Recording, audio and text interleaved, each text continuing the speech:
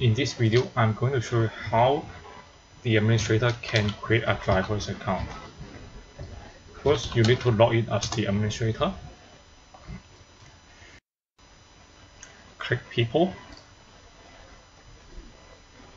Add User, type in the name for this driver's account,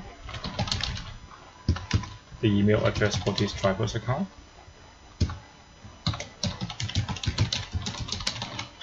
the password for this account,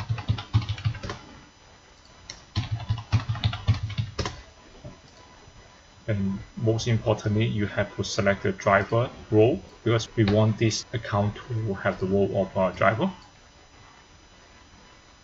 If you like, you can check this box and the system will send an email notification to the driver's email.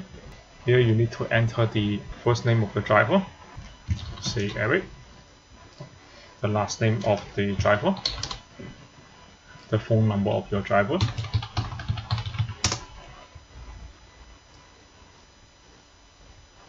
you should enter the address of your drivers here so you can see where your drivers are located on a map using the user's map page.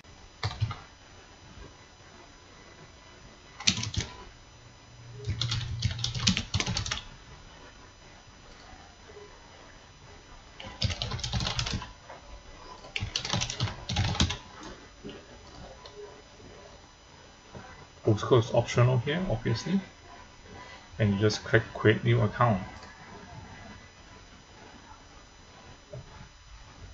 That's it.